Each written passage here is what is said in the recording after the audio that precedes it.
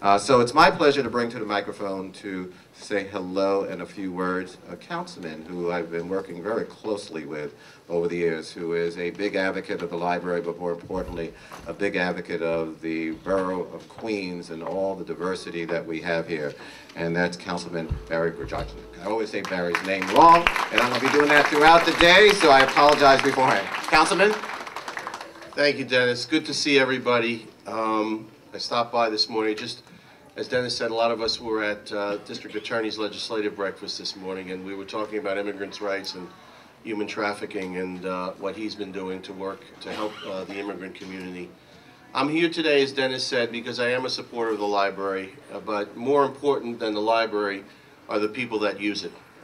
To me and to my mind, the library here in Queens and across our great nation is one of the most important tools that we have to protect and defend our democracy.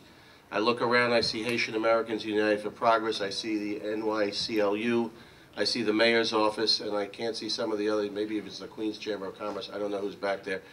But it's important, especially now. Last Saturday night I had the honor with my counsel and dear friend Steve Bihar. We were rallying for the rights of immigrants and refugees at John F. Kennedy Airport, just a few miles from here. Queens is, as we know, the most diverse place on earth. And if anybody doesn't believe me, just take a look around this room. We could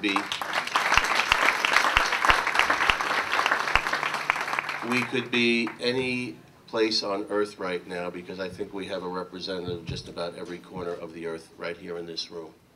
It is important that we stand up not only for ourselves, but for each other. Very, very important that we stand up for ourselves and, more importantly, for each other. There are people that want to change the way that this country does business. I don't need to name their names. We all know who they are. We are not going to change the welcoming nature of this county or any other part of the United States of America.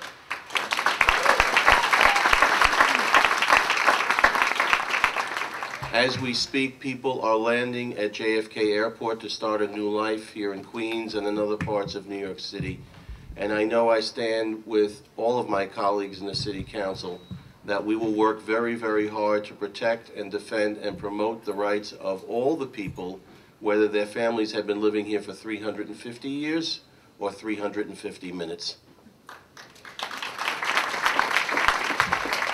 I want to thank Dennis, and I work very closely with him and his staff, and the great job that the library is doing to protect and defend our democracy.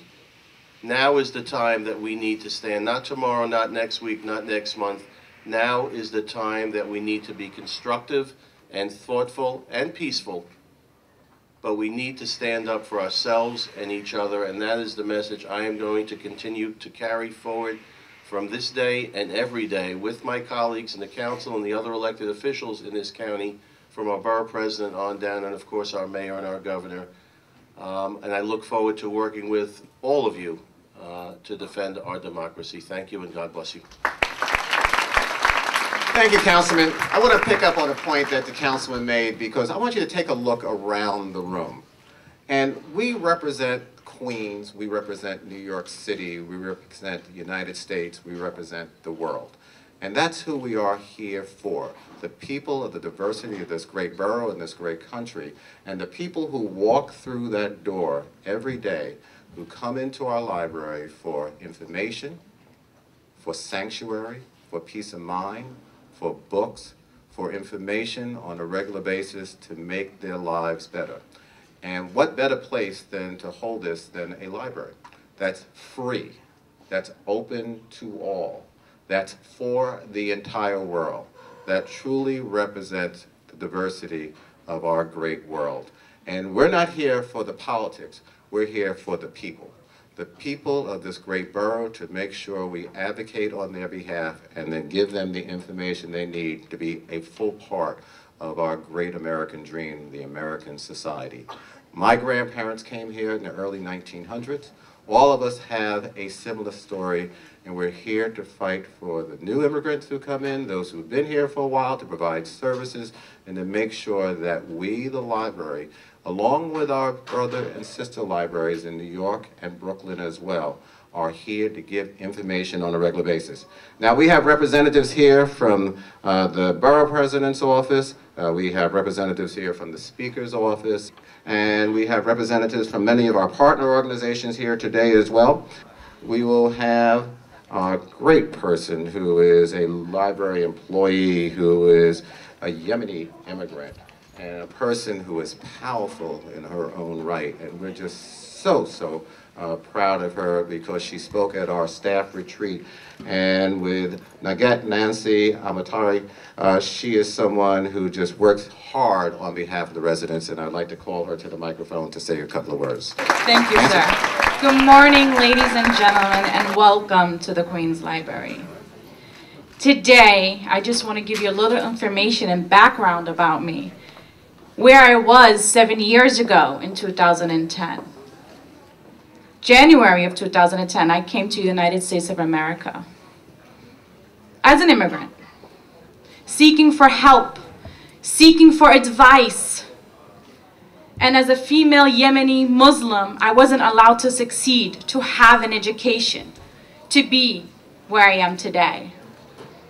I walked in the Queens Library with open doors, wonderful staff, materials, items, books, computers, you name it, they have it in the Queens Library. I started as an ESOL student, worked my way up, and I am the first graduate in the Queens Library to graduate and to have my high school diploma.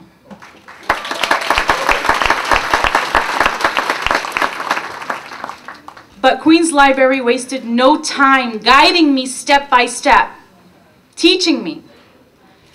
I also volunteered for a few months at the Queens Library. It was an amazing experience to excel for the future. I received a part-time position as a teacher assistant within the Queens Library system. 6 months later, I got promoted to a program assistant in the Rochdale Community Library. Today, I'm on my 3rd promotion. I am a full-time staff member at the Langston Hughes Community Library and Cultural Center. I am a customer service specialist.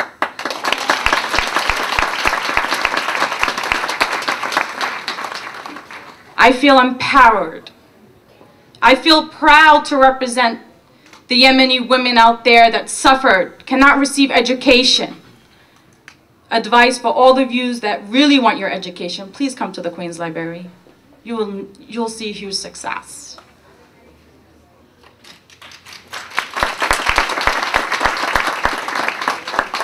As I look at this room, across the room, it really puts tears in my eyes to see how amazing we're in the Queens Library, diversity people, all different kind of cultures and backgrounds. That puts tears in my eyes.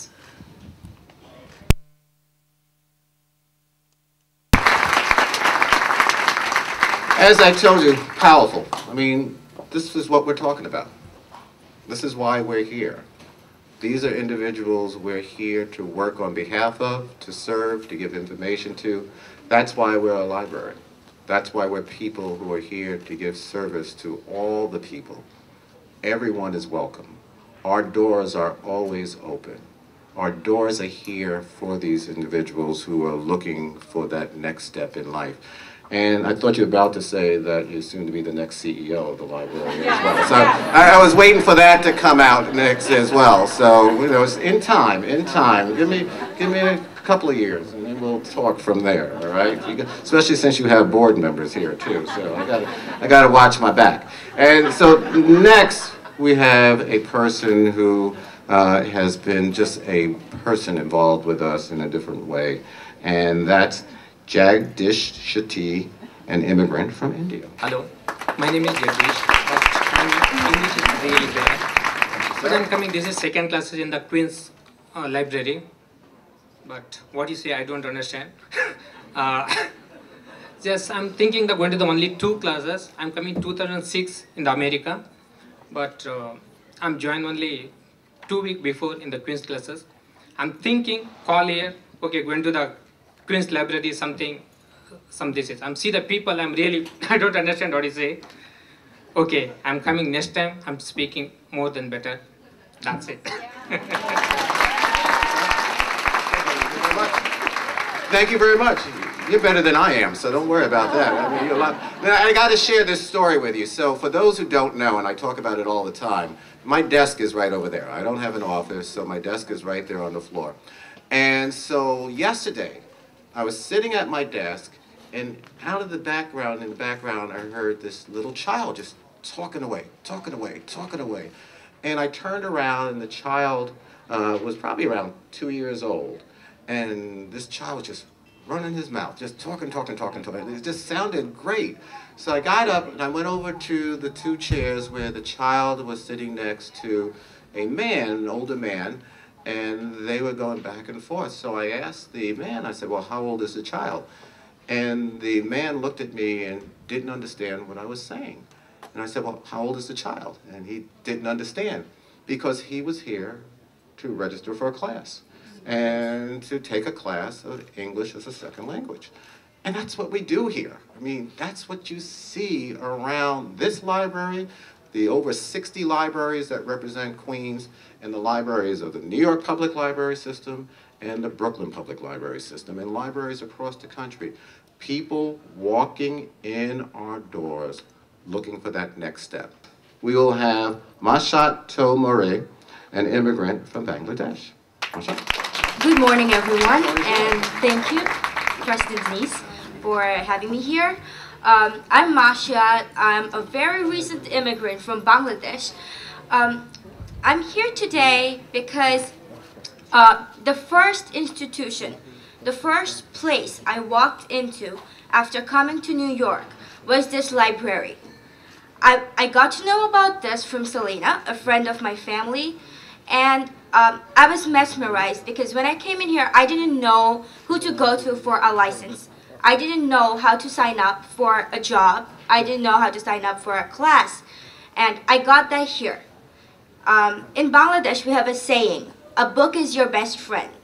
And I can't imagine what this library has been to me if one book has been my best friend. This library has been safe haven for me. From where I applied for a job, I took my high school equivalence from here. I applied for colleges from here, so did my brother. And I've used the computers here, and this has been, today when I was asked to be here to speak, I was honored. I was mesmerized. I'm so happy to be here. And this library has been the platform that has represented me to New York and New York to me. This has been the introductory grant for me. And the best part of this library is the Bengali book section. It never tore me away from home, really, because I'm one of those person who loves reading, and this has been a great experience. It was unexpected, and it was perfect for me. Thank you. That's all for today. So I want to pick up on something that she said, because she said a safe haven. And I want to reinforce that term, because with all the rhetoric that's going on right now, and with all the type of stories that are emanating out from DC and other places, we want to make sure that we reinforce the message that we are that safe haven. We don't want people to go underground. We don't want people to be afraid. We want people to know their rights, what they're entitled to, and making sure they get the services they deserve. And that's why we're here today, to reinforce that message that you, all the people are here, and all the people who are not here are welcome. Feel safe to get that information. And our goal is to make sure that you're empowered and we're empowered to continue our job to provide that opportunity for all, whether it's learning English, whether it's getting a job, whether it's getting a high school degree, to come through our doors, because we have the best librarians in the world and the best staff to provide that information around citizenship and everything that all folks, all people who are here to be part of the American dream, and that's what the library is about. Next, we will have a person from El Salvador, and that's Jessica Santos. Is Jessica here? There you are. Hi, Jessica. How are you? And I am from El Salvador. I've been here for 12 years. Okay. I am here for speak how the Queen's Library helped me. I am the ESL class right now, and I learned a lot. Sometimes we don't know how the Queen's Library had many services, and we don't know, we don't come in, we don't ask for that. That's it. Thank you. Thank you very much. And for the person who has to speak louder, I think what you saw was somebody who was very brave to come before the microphone to share her story.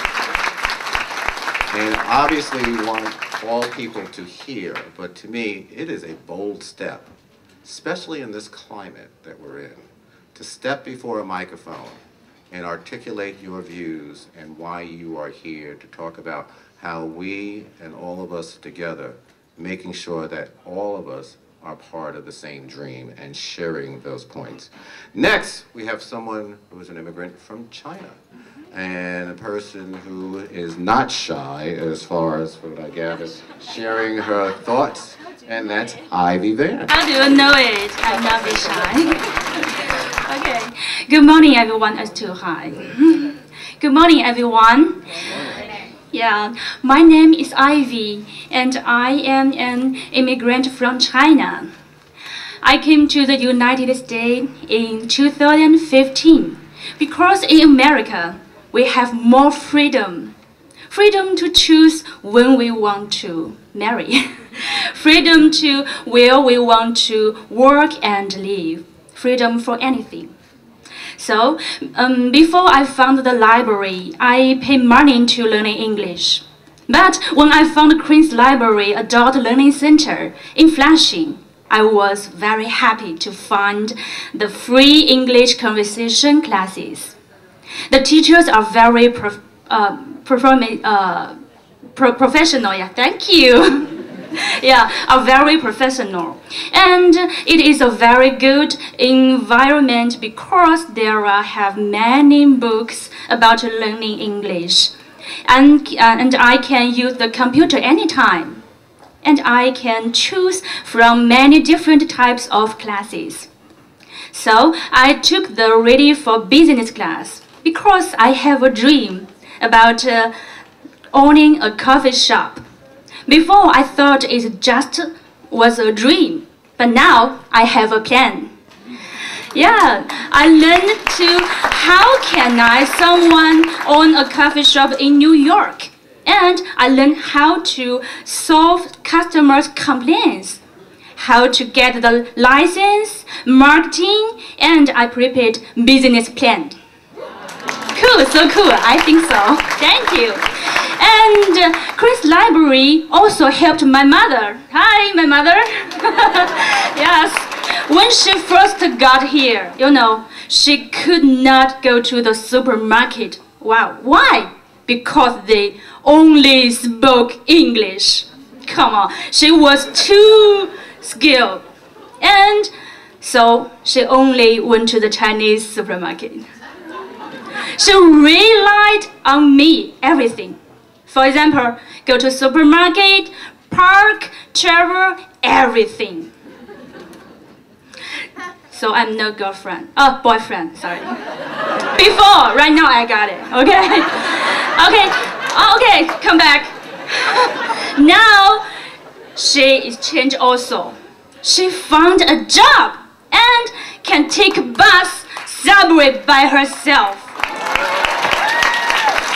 And can ask some basic question in English. Woo. So, but I know she still needs more classes and more help. So, we hope the library can continue to support her, my mother, and all immigrants because my mother matters. And finally, if I open my cafe, yeah, I plan on having the live show, live performance. So I hope to help people who always work. I want to give the community people another peace and free time to relax, real relax. And I also to help support artists to music or painting and performance. And do you know what I name my coffee shop? Guess. No. Freedom. Yeah. I hope you can become my customer and in the future, okay? And your freedom waiting for you. Thank you.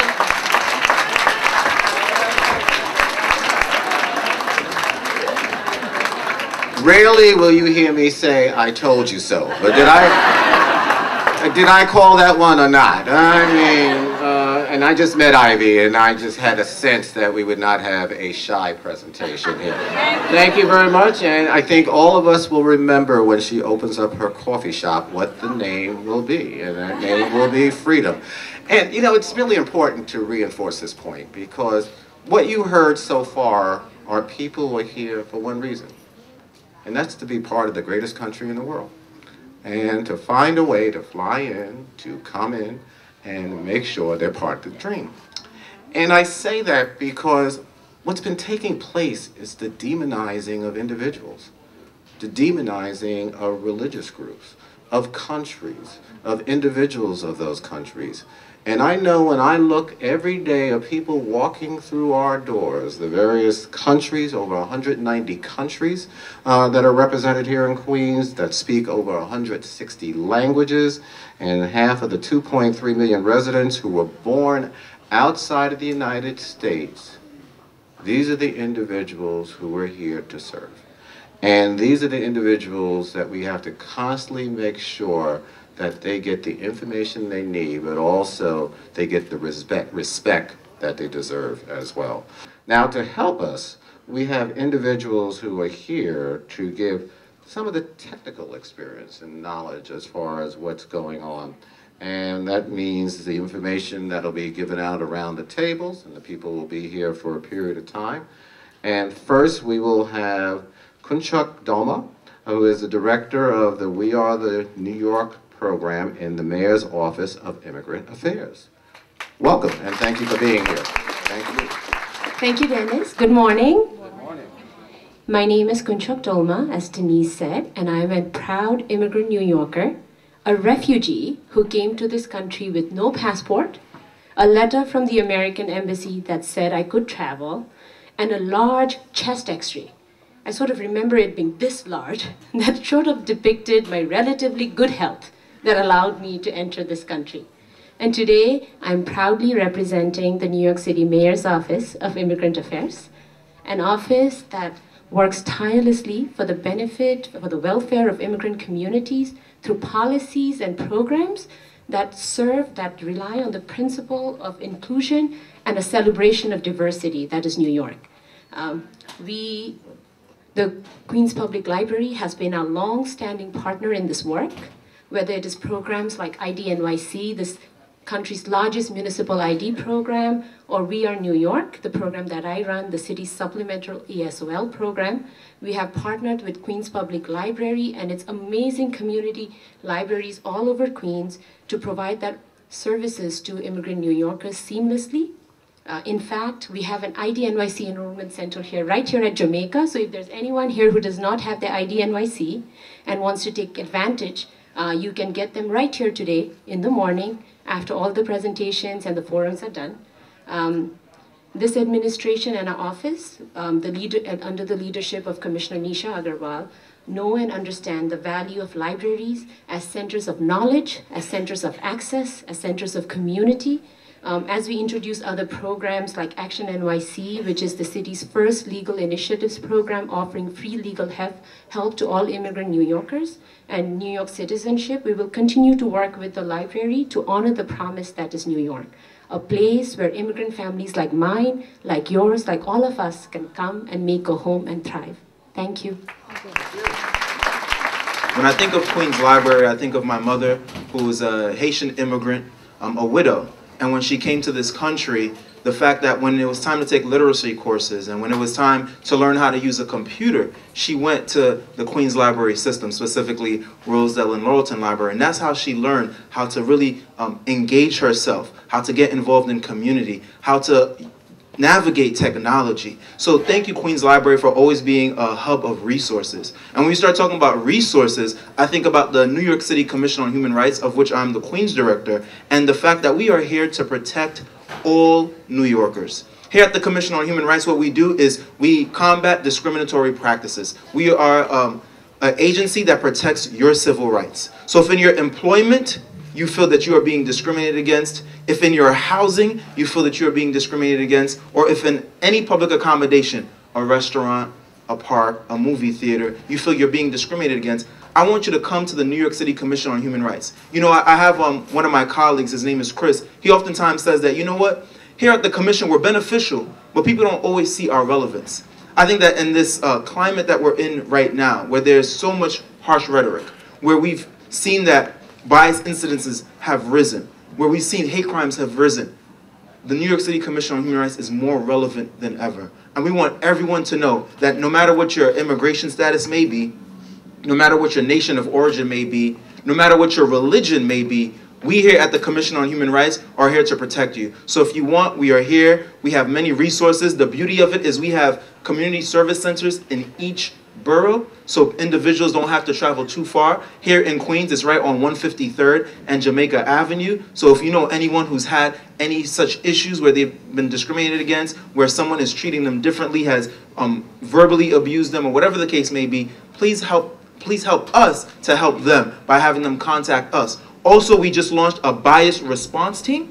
And what we do is, in areas where there are bias incidences, we have our staff go out and we speak to the individuals and we move forward with the case. And because we have attorneys on staff, we do represent people in civil court and in civil cases. And we have done so much great work under our Commissioner, Carmelyn Morales. We've really just expanded upon what the Commission has done. When she first came in, we spoke a few languages at the Commission. And language access is very important to her. Now, about 2 years into her position as the commissioner, we now have 28 languages spoken at the New York City Commission on Human Rights. It's important that when people come to us, no matter where you're from, you know that we can relate to you and we understand you and we meet you right where you are. So thank you once again to President Dennis Walcott. Thank you to Queens Library. Thank you to you all. The New York City Commission on Human Rights is here for everyone. We are always New York. This is a beautiful, beautiful town.